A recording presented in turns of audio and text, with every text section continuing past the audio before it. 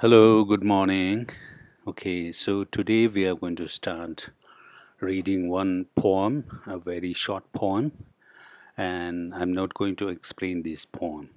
Okay, since it's a very short poem, what we are going to do is I'm just going to give you a few assignments. Okay, the first one is I'm going to read this poem, I'm going to recite this poem, and you are going to recite this not once, not twice, but many times. Okay? And when you are familiar with your recitation, what I want you to do is I want you to record, just like you did in the story section. Do you remember? I told you to record your reading, isn't it? Now, this time I want you to record this recitation, poetry recitation. Okay? You can take your time. You just keep reading, be familiar with some of the words here, how to pronounce. Okay? And when you are familiar with this, when you are comfortable, I just want you to recite this and record this and send it to me. Is that okay? Yes. Okay. So I'm going to give you one reading, okay? Wind by Subramania Bharati. Wind comes softly. Don't break the shutters of the windows. Don't scatter the papers. Don't throw down the books on the shelf. There, look what you did. You threw them all down. You tore the pages of the books.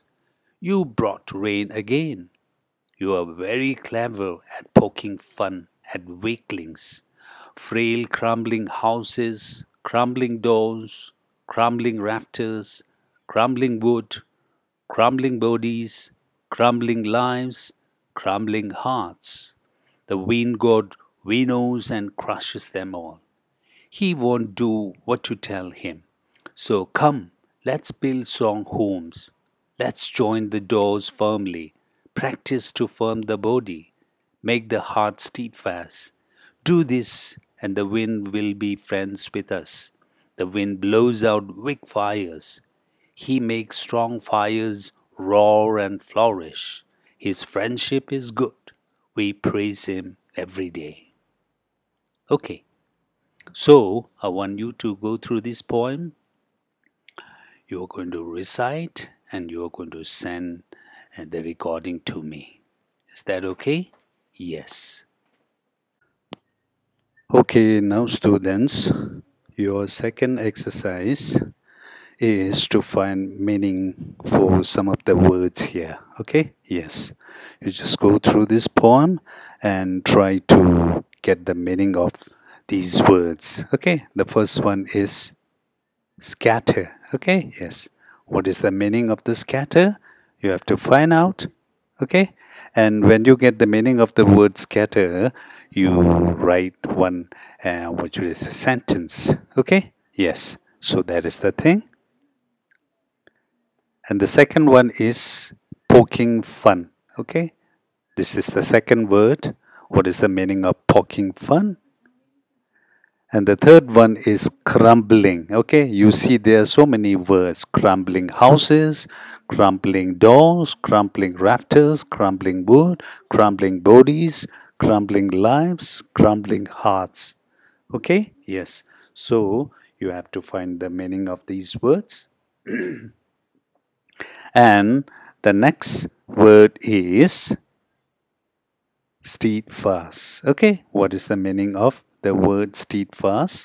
Because these words are very much familiar to you. Okay, it will be useful in your own writing. So, steadfast, you have to write one sentence where you use this word. Okay, yes.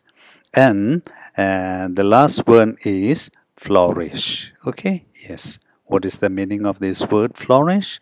And after getting the meaning of this word, you have to write the sentence. Did you understand? Okay, yes. So I gave you how many words? First one is scattered, second one is poking fun, third one is crumbling, fourth one is steadfast, and the last one is flourish. Okay, you have to find the meaning of these words and you have to make one sentence. Okay, yes. So that is the thing. And the second one, okay, yes, I want you to divide the poem. Okay, yes, divide the poem. How do we divide? We are going to divide this poem like this. Okay, yes. So this is the first one, and this is the second part. Okay, yes. So in the first part, you have to write all the things the wind do. Okay, what are some of the things the wind do? And you see there are so many distractions. Okay, yes. Now in the second part, what you are going to do, you're going to write how are we going to make friends with the wind. You got it? Okay. Yes. Make friends. How are we going to make friends with the wind? Okay. And you're going to find out how are we going to. You may write one or two points like this. So, did you understand? The first exercise is you have to find the meaning of these words. The second one, in the first part, what are all the things the wind does? Okay. And in the second one, you have to write how we can make friends with the wind. Did you understand? Okay, yes. Now, this poem, it actually talks about wind. Okay, yes. So sometimes we know in getting the meaning of the words, they are two words. Okay, there are two meaning. One is the main meaning, the literal meaning, and the other one is the hidden meaning. Okay, yes.